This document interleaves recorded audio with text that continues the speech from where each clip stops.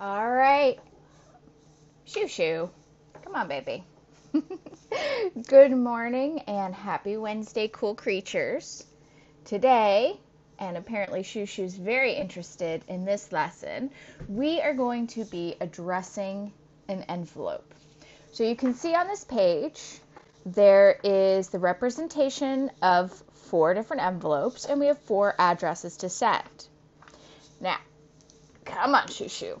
When we send a letter, when we address an envelope, in the top left corner is what is called the return address. The return address, that goes right here in that top left corner.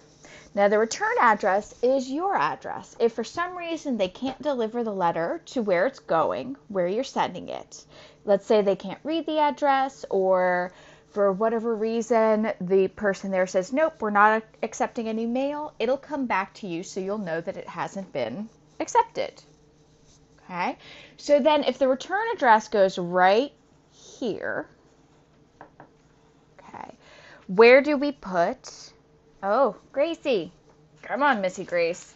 No, thank you, Sweet Pea. It's your first look at Miss Grace. All right. So, our actual address goes right here. Now, some people will put it in this bottom right corner. Some people will actually put it just all the way across the bottom here. Think about your handwriting and what is going to fit best. All right. So, that's first.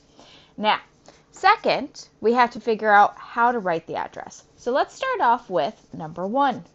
So I'm going to put a number 1 here so that I know that I'm writing this here. Okay, and I'm going to write it pretty big.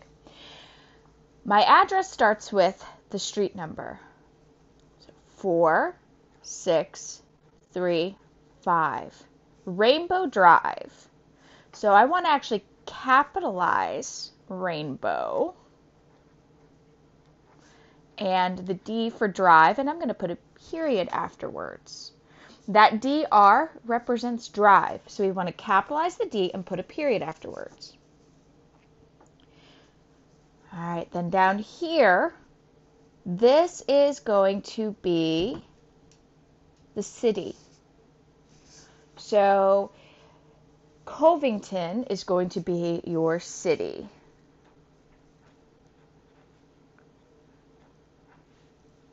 GA. Oh, GA. Which state is that, cool creatures? I would love it if you would write on your paper today what the GA stands for, which state that is, and send me a picture. All right. I like to capitalize that. Shoo shoo. They don't need to see your legs. All right, and then a comma and the zip code, 30014. Okay, so if you take a look at that, I have a comma after my state.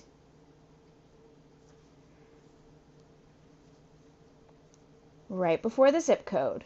I've made sure to capitalize the street name and the drive, and I put a period after that DR so I know it represents drive. Okay. Oh, well, one thing I did forget is to put my name at the top.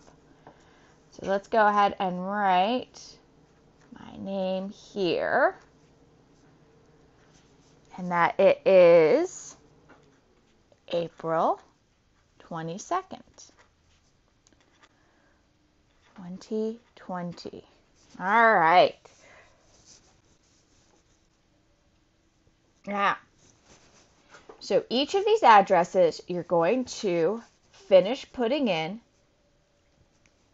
the correctly written address. Remember to capitalize the street if it's an abbreviation. So DR would be drive. This CT right here is going to be court. So capitalize the C, put a period after the T. Okay, don't forget that comma there before your zip code. All right, cool creatures. The last thing to do on this page is pick one of the addresses to write correctly in a complete sentence.